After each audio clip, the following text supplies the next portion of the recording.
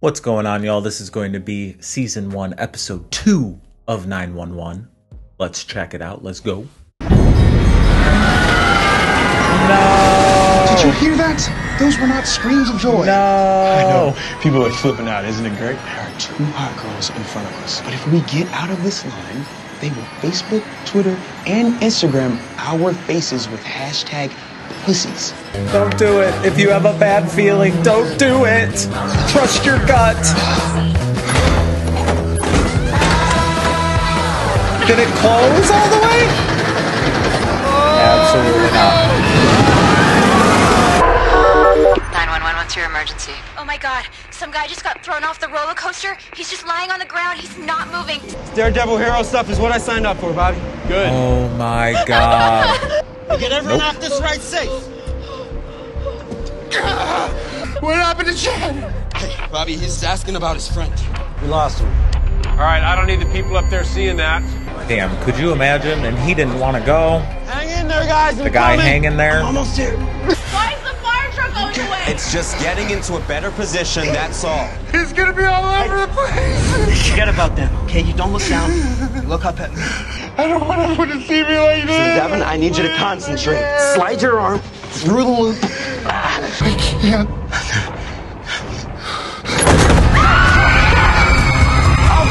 What? Because he was going to be embarrassed of the footage and stuff? Oh my god. America, but they're one-night stands, man. In that moment, they mean everything to you. But once the morning comes, it's on to the next one. You know, I ain't sold on you yet, but I think keeping me from getting shot deserves a second chance. Oh. Because when we take the uniform off at the end of the day, it symbolizes letting go. Yeah, I mean, I think it's natural for you to feel bad about it. It's only been that day. Mom? Abby, help me. What is it, Mom? It's too dangerous. You cannot lock the door, Mom, and I'm late for work. Hi, my name is Carla Price. It's very nice to meet you. If that doesn't work, turn it the other way. She has a very, like, calming and sweet All right, let's get you. demeanor. Get you in your chair. Oh my gosh. I've never had anybody help me with her before. Hey, what you're being asked to do is so hard. Look, go get your life back for a little while. I got this. Hey, want a cup of coffee to go, babe? No. Harry, where's your sister? You got a test or something today that you're not ready for? I said I'm sick. Oh. Thank you. God, she is so freaking beautiful. Sir, I can barely hear you over your dogs. Can you quiet them down? No, I'm being attacked by devil dogs. Hey, animal control is on the way, okay? Those aren't your dogs, then. Why would they be barking at you? Why are they in your house? Why are they barking at you? Oh, no, shooting them just gonna piss them off. I got something much more effective. Got him. Is he okay? Should be fine. We'll have animal control test the dog for rabies. Then he a bigger dog than the Dobermans, because I still have my ring on. Oh. These next few months gonna be hell, so whatever you need to do to get through it, so that you could be there for your kids and for yourself, you might want to do it. So is the front door. Dogs can't get inside unless they live here. Yeah, that's what I was... Like, what? Is this your house? Yeah, everything okay? You've been burglarized. And I let him get away. He tried to say the dogs just waltzed into the house? Thank the Lord. My husband and I are in a fight, so I can't go home until he moves from the I never want to see her again feeling. He broke up with me, and he did not have my permission. Holy crap, he's gone national. You know that big hunk of man meat? Look, I was just doing my job. I'm happy we were able to help the people we helped, and I'm really sorry. But I'm sure they're just turned on by the uniform. You know, I don't know if they would feel that way if they saw me out of it. I don't mean it that way. All firemen are dogs, and the ones that look like the road warrior with the adorable birthmark are the doggiest dogs of them all. And he is the first person in years that actually has said, "Thank you, Abby. Great job. You're a hero, too." Call him. Uh-huh. How big is this damn apartment? You make that kind of money being a 911 operator? I want to do that then. I don't know. I wanted to check on you. I've been seeing you all over the news, and it seemed like maybe you were having a hard time. I had to watch them die. I know. I've had to listen to people die before. I mean, there are some people who just don't want to be saved. You have my number now. Are these two gonna have a little love connection? 911. My brother was a man of great potential. That's the hardest part for me. It's only my 4th month on the job. Never lost anyone before this. What really happened up there? He gave up. Are you saying it's my brother's fault he's dead? No, that's not what I mean. He was loved, and he knew it. He wanted to live, and you failed him. Well, sis, that is not how it happened. This guy is such a creep.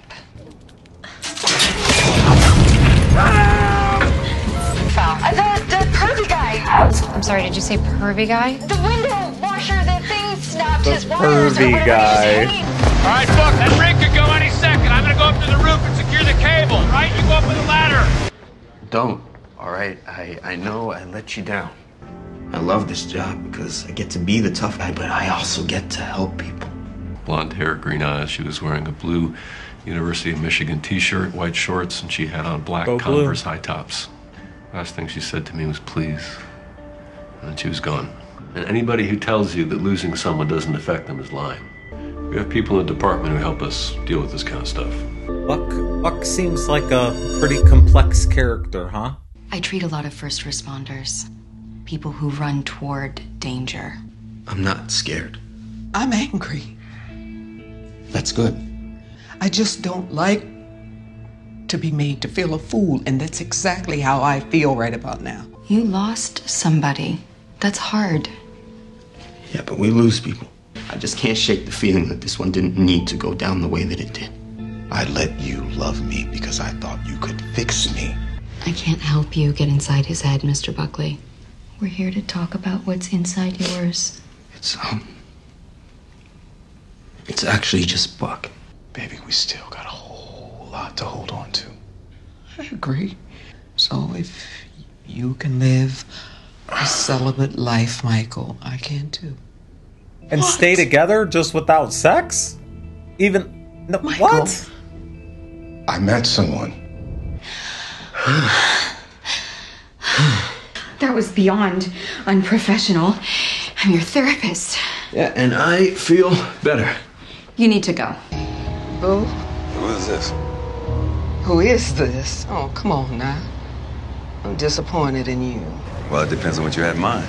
You can meet me at my place for a little afternoon delight, if you know what I'm saying. You called 911, dumbass. Oh, shit. Oh. What? You think I'm stupid, huh? You think you can just make me look like a fool and walk away? Well, damn.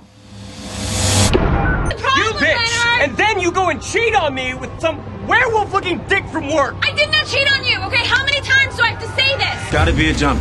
Couldn't threaten himself with a gun. You can do it, Buck. You can do it, Buckaroo. Will you please get down so we can talk about how you can improve? I don't think I need to improve! Fine. You want to jump? Go ahead and jump. Did you cheat on him?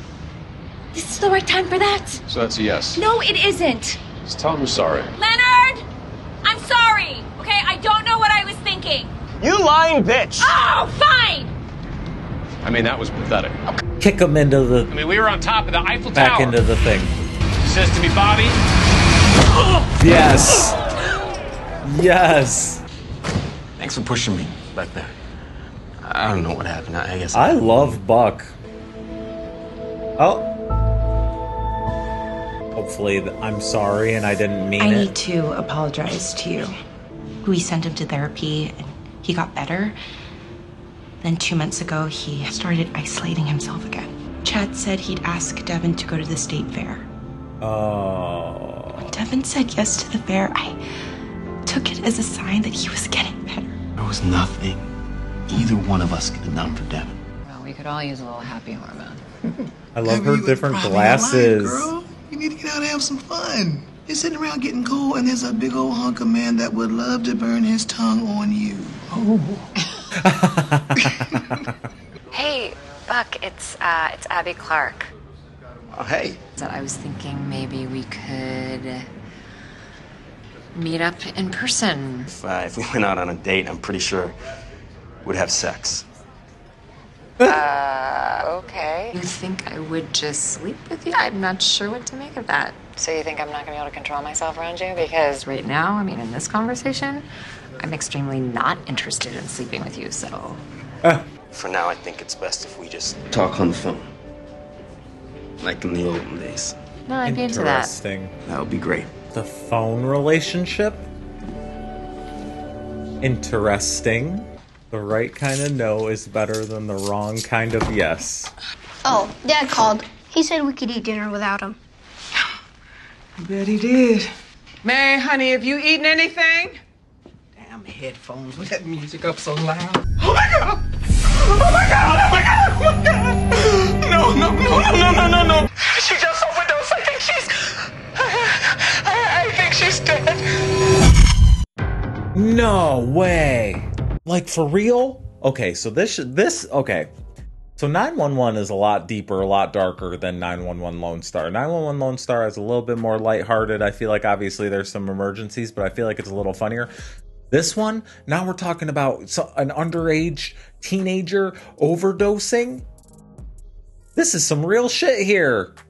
I dig it though. This show's very entertaining. The acting's really good. This cast is fire. I cannot wait to see how this ends up. Let me know in the comments what you thought of it, and I'll see y'all on the next one. Bye-bye.